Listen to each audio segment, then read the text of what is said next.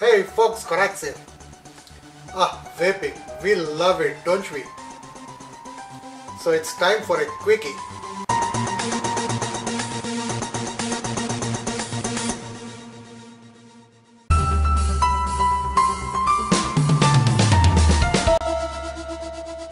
Random interesting facts about vaping. Episode 1. Who invented the electronic cigarette? In the year 2003, Honlik, a pharmacist from China, had a string of restless nights. He had frequent nightmares and slept with total unease. Soon he came to realize that it was due to the nicotine patch which he used to wear before sleeping. And thus he started bucking around, searching for a better solution to help him quit smoking. And like many of us, he wasn't too keen with the patches solution as well. He was an avid smoker and wanted something which gave the hand-to-mouth coordination, something which replicated the act of smoking. And soon enough, he came upon the idea of a tube which vaporized a liquid nicotine solution. Thus e-cigarettes were born. Though his first attempts were nothing like what we see today. It was a piezoelectric device which lightly atomized the liquid. But he continued, and soon he came upon a cigar-like, the way most of us have started vaping. So, can Honlik be considered the father of electronic cigarette? No, I guess. It was in the year 1963 when an American Herbert A. Gilbert first filed a patent for an electronic cigarette.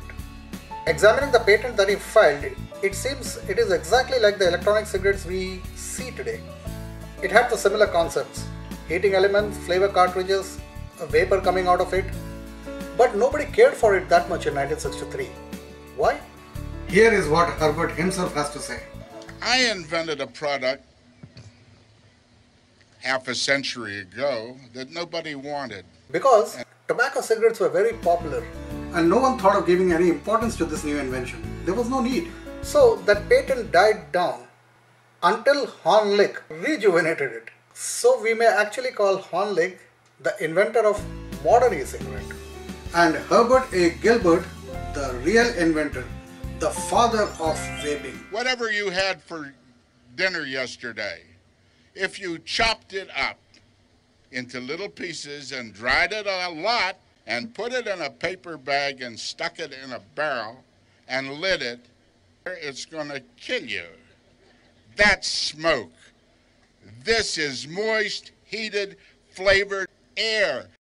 Anybody that can't understand that there's a difference between burning something and smelling smoke and heating and making moist, heated, flavored, or medicated air, I hate to say this, but they're stupid. Show me the fire. So friends, now you know. There were two stalwarts who gave us what we cherish so dearly today. Herbert A. Gilbert and Honlik. Interesting, isn't it? Thank you for watching, and as always, remember, vaping is a healthier alternative, and we have the right to make that choice.